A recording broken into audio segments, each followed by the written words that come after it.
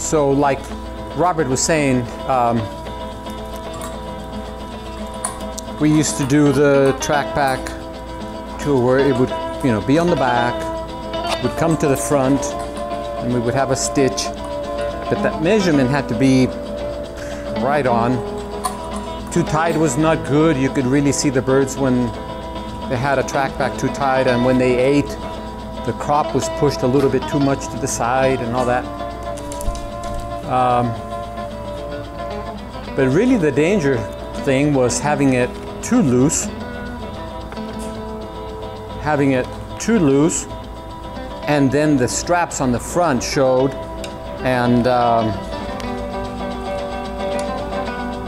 normally would go right through the center of it. It's okay. It's okay. It's all right. And but there was never really a table of the size and the measurements, and so people had to kind of figure it out. And the way I came about to doing it the way I'm doing it now, I mean, is it the answer to all things? I don't think so, but it's working out pretty good, was because we were doing some testing on some transmitters, and I didn't want to grab my bird to do it, so I was using pigeons. So I tried to use pigeons, put some TrackPacks on some pigeons, but on the pigeon body, it did not work. It was really strange, but it did not work. It seems like the whole, let's call it the whole harness, was sliding up the body. So I was already 20 miles away from home, but I needed to do the test and stuff, and so I ended up grabbing the pigeon and I put it through its legs, and it worked. And so since then I've been kind of doing it that way. So all I'm going to do, so there's no, the old way, when you put the, all right, let me keep track of this. When you put the TrackPack on, let's see, you know, you had to get it so snug, but if your bird was really skinny, then you really had to know when the bird was gaining weight and if you needed to maybe replace it. So this way it allows for the bird to gain weight, and you still have to check it, but it allows the bird to gain weight, and I think your TrackPack would last longer. All right, so all I'm gonna do, I'm gonna take this ring off. Gotta have that. We're gonna put both. Yeah. We'll try. Okay. There's no need to just keep this one in the bag. Yeah, okay. So all you gotta watch is hopefully you don't end up with any twists on the Teflon. So I'm gonna put it on the back.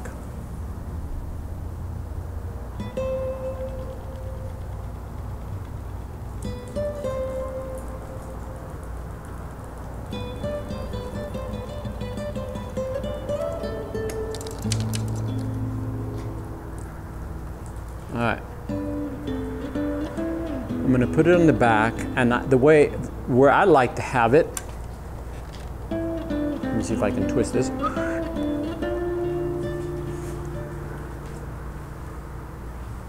Where I like to have the TrackPack is right at the V right there.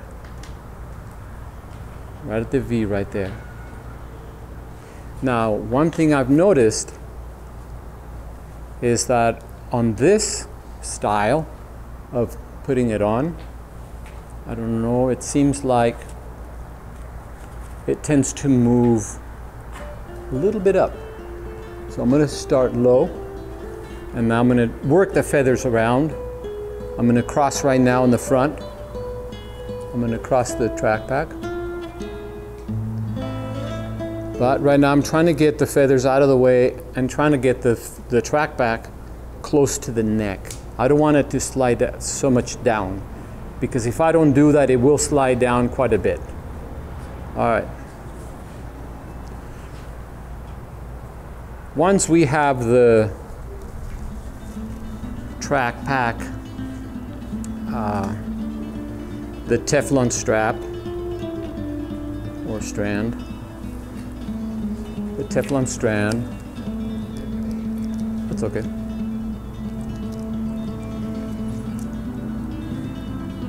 So once I have the Teflon strand on the plate, then we can move it around and manipulate things. Let me just get the strands back here.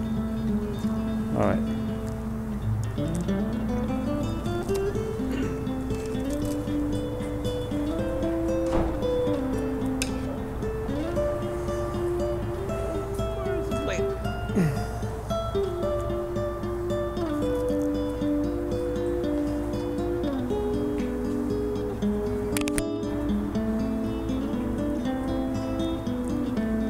I'm going to just get the wing and the feathers out of the way.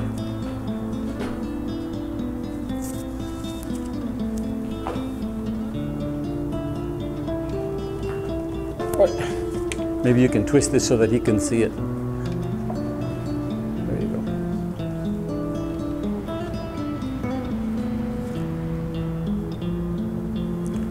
All right. So we have one strand already on the plate.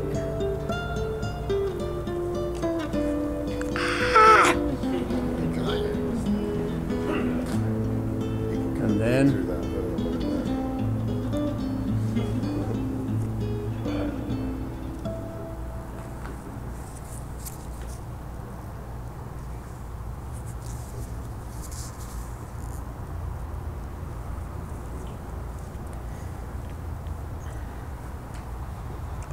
all right, once we get it on, we'll be able to preen some of the feathers out of the way.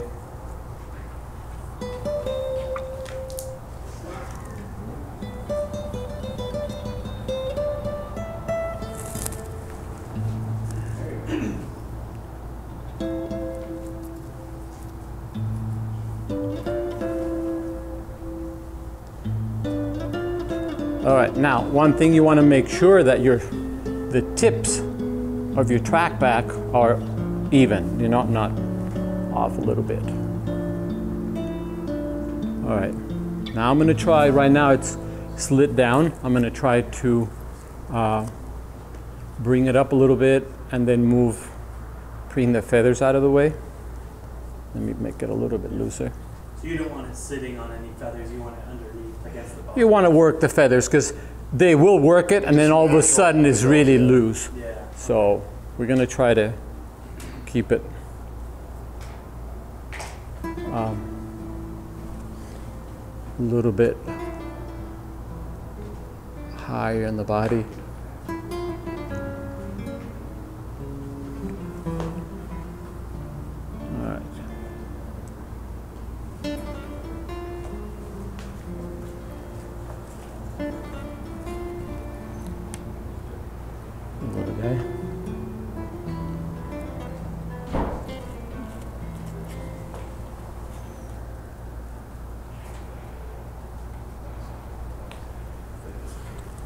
Now this one.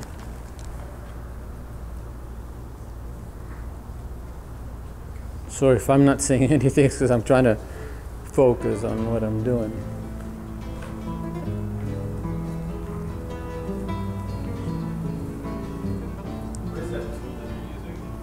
It's just a little brass tool. They call it a preening tool, and it comes with the package.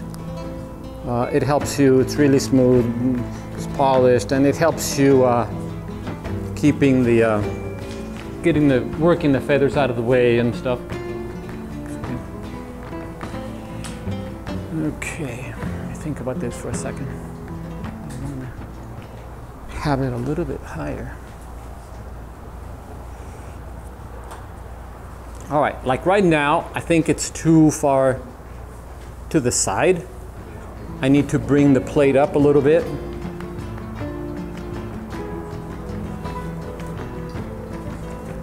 And hopefully I can get it.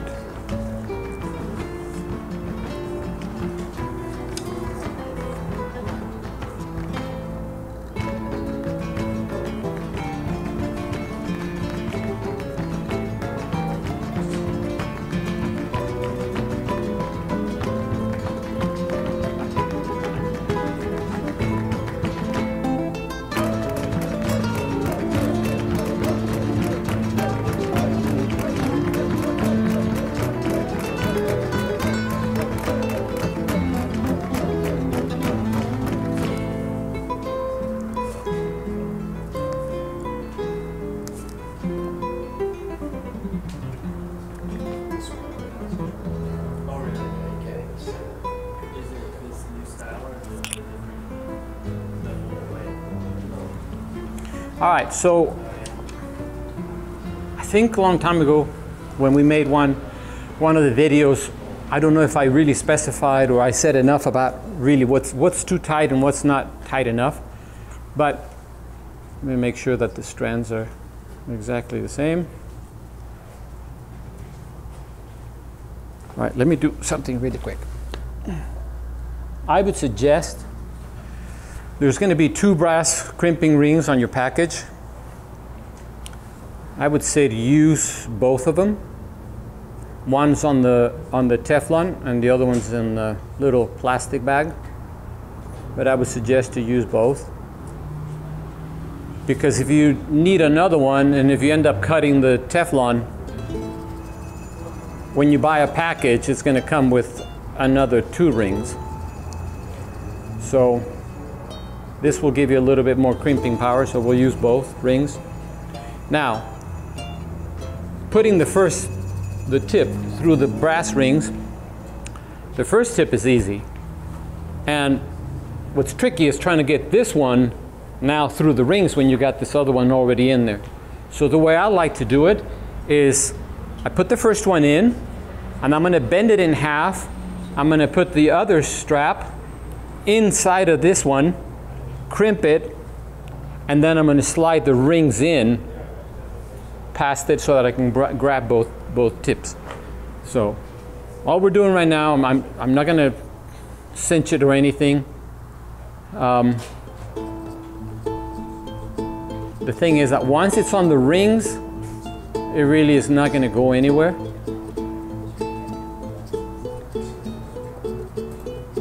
All right.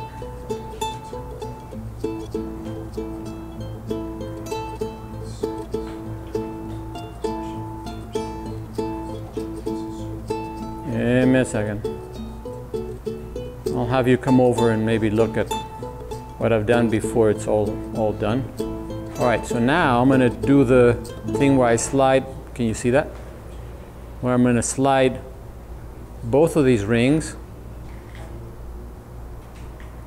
to get that other tip through. Right there. See, now it's coming out.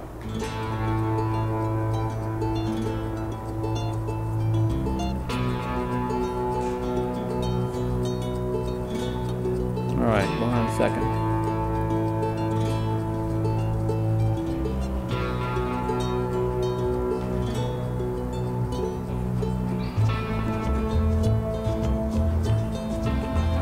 All right, so come over and take a look.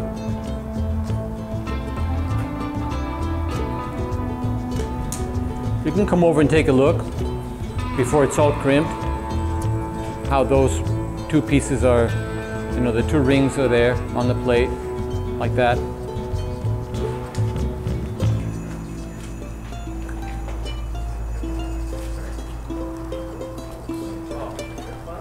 Making sure I was in the video.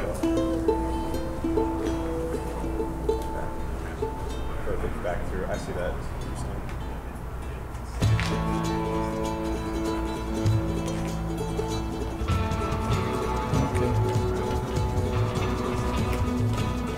All right, I think we have both straps. Now, I think right now it's going to be too loose, so I'm going to try to just put my pinky in, and it's like, even I can put my first finger in, and that's way too loose, okay? So we're going to close it down a little bit. Making sure that both plates are even. I mean, the straps are even. So is the ideal tightness then being able to get your pinky barely? You know, and not like tight, but yeah. But there's enough for me, you know? I can pull it up a little bit and I've got room, right? I've got that room. I think that's pretty close. I would almost cinch it now. Let's give it a minute for him to, I mean, we're basically done. We're just waiting for the bird to maybe preen it a little bit and get some of these feathers out of the way. I'd like to see it. So you want to let the maybe a little bit higher. And settle its feathers over the top before you cinch and tighten. Yeah, because if it's on the top, then later on he'll preen it, and all of a sudden your TrackPack is going to be too loose. Okay. So get some of the feathers out of the way. So ideally you just want to get it close and then you let it sit for a minute, relax, kind of rouse, and then go through again. Yeah, he'll rouse, he'll preen it out, and check it, make sure that it didn't move or something. But that, in the old way, it was hard and it took forever, and the right measurements always made you wonder if it was not too tight because you could barely get it over the hood. Anyway, but this seems to be working out. So where did the crossover in the front end up? So the crossover is about right here, right now. Okay. And then of course it went this way, and then up the leg, right? It went that way. I mean, Bird doesn't seem to be fussing too much about it.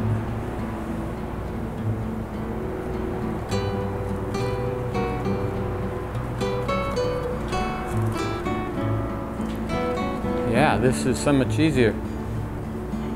We were doing it on gerfalcons, and they've got so many feathers that, I mean, it was like, they preened it, and it was like, where did it go? And now you're like really digging to try to find the plate. I think it's, see, maybe now it loosened up. Where's Harold? See, now I think it loosened up a little bit.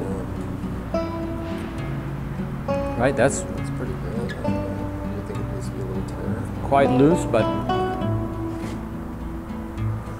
It's looser. This one's tighter. Oh, it's about the same. You want to feel this one? You'll need this and one. that one's worked This pretty one's good.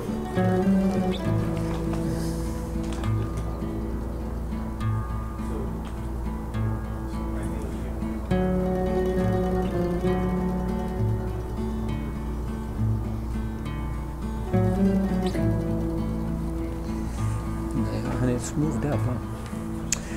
I think, let me think about this for a second.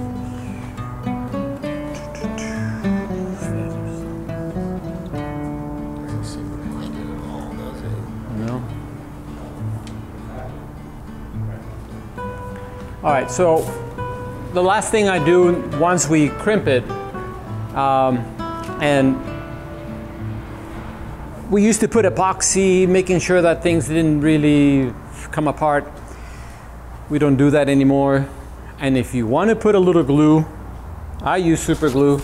But the way I do it, and remember this, I know you can buy the little bottle thing that you can squeeze that looks like it's got the shape of a toothpaste, you know. You take the tip off and you just squeeze the little bottle. And I've had a few people that use that. And the second you want to put a drop, let's say that once you crimp it, and I want to raise one side up, I want to raise one side up so that it splits a little bit, and I put a drop of glue right there. It will have a cap layer action, and the second you touch it, it will just suck that whole tube of super glue in there. So don't do that. If you want to put a drop of glue, put a drop of glue on your brass piece and then touch it. If you think you need one more drop, put another drop on your brass piece, and that's all you're going to get, and then touch it. Then you won't get in trouble. Otherwise it will be smoking and it will be stiff feathers and it'll be an ugly scene. So don't do it. Just use the brass piece and put it on. I think I'm going to just close it up a little bit more. Just very little.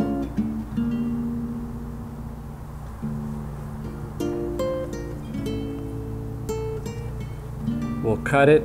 And then another thing that I've been using is so that it doesn't fray. I'll cut it on an angle. If you cut it straight, the way it's made, it's going to fray. And you don't want to have any of those strands loose. So I cut it on an angle, and I've got this little glue, and I'll show you what it is. But you can put the super glue. I just don't have super glue right now, and I've got that. So that's what I'm going to use. But When do you recommend to put these on the first year, after the first year? Pardon me? When do you recommend to put the pack on? Is it after the first year, after they No, just whenever you know, if you're ready to work with your bird, put it on. You know? It's all right. Yeah, yeah. All right, we're almost done. We don't need to make this any longer. Just need to make those brass pieces the same. All right. I think we're good. Okay, your pliers. I'm not gonna pinch it. I'm just gonna, all I'm gonna do is get these rings straightened out.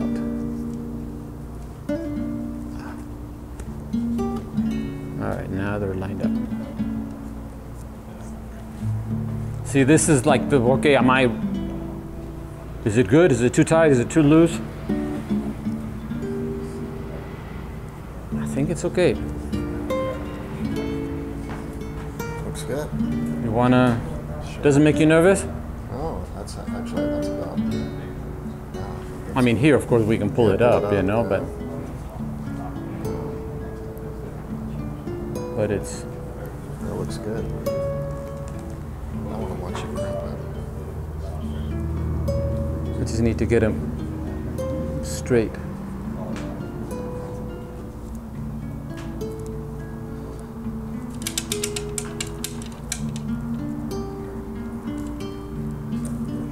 All right.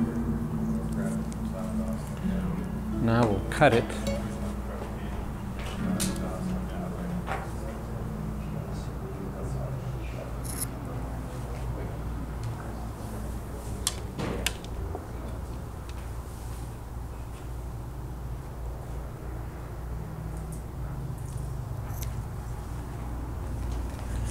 Now.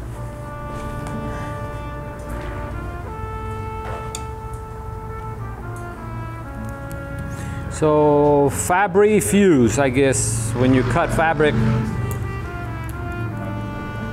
so it doesn't come undone, you can touch this up.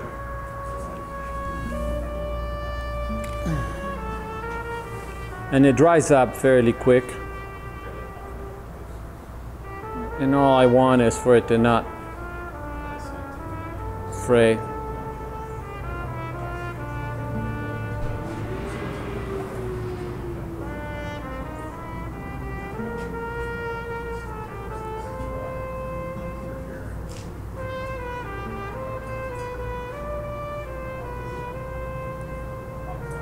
Hopefully the burr doesn't move for a minute and it will be dry enough.